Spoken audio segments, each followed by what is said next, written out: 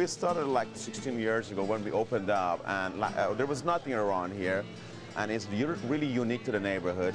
And the atmosphere is so lively, and it's so, because of the neighborhood and where we're located and the people that work here, they're all characters. And we love that about it. I mean, you get a good service, but also the person, the conversation is totally unique about it.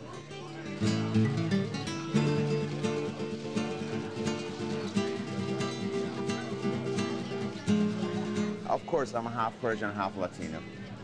And I have traveled all over the world. Me and my brother, we create the menu, and we love food. We love to eat it. We love to cook it. We love to come out with a different ingredient and recipe for it. Even though we serve some sashimi and some raw oysters, there's nothing else really raw about this place as far as food is concerned. It has influences from all over the world, all cultures.